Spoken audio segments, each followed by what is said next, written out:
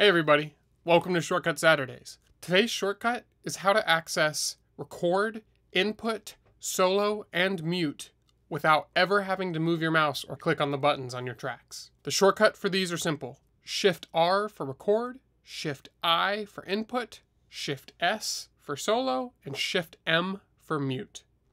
Let's see how it works.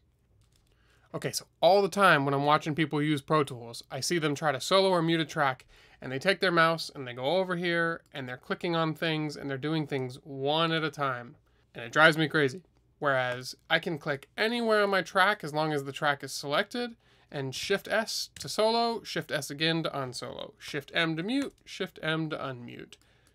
Make multiple selections in solo or mute. If I want to put my track in record and make sure it stays muted, I can do Shift R, Shift M, and I'm there. It's super simple, it's super fast, and it saves a lot of time, especially cumulatively, given how often we're soloing and muting tracks all day long. So there you have it. Now, commit it to muscle memory.